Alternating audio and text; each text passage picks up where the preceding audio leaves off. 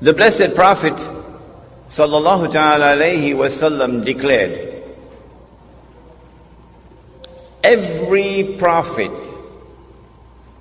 warned his people about the AntiChrist, about Dajjal, the false Messiah.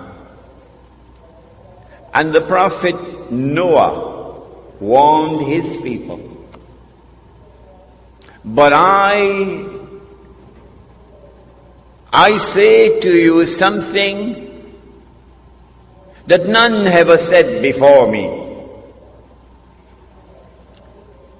The Antichrist sees with one eye, his left eye.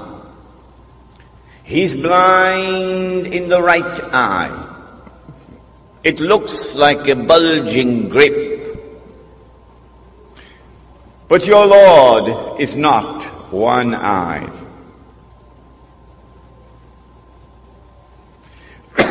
Between his eyes, on his forehead, is written the word kafir, disbeliever.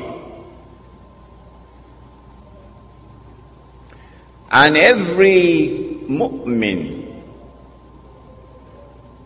will be able to read it. A mu'min is the one who has accepted the religion, the true religion, but has not only accepted it with the lips, but the truth has entered into the heart. The one who has faith is a mu'min. And so every mu'min will be able to read and recognize disbeliever. Whether that mu'min is literate or illiterate.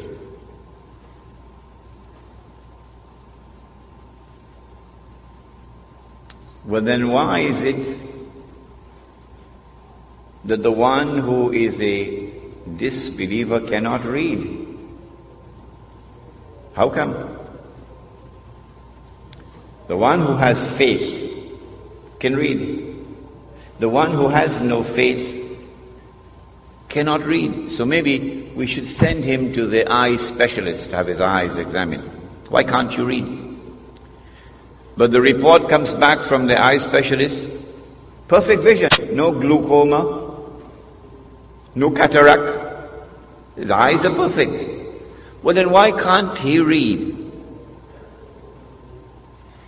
Even though his eyes are perfect. And why is it that the one who has faith can read and recognize kafir, disbeliever? Maybe that the one who has faith is not reading with these eyes. Do we have any other eyes beside these eyes? Do we have any other ears beside these ears? Do we have any other means of acquiring knowledge other than through sense perception and rationality, through observation?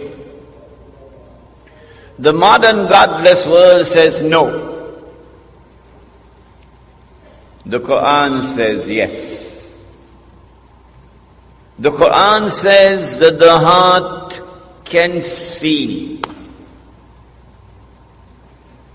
The Quran says that the heart can hear. When faith enters into the heart, then Allah puts nur in the heart, light. And with that light, the heart can see what these eyes cannot see.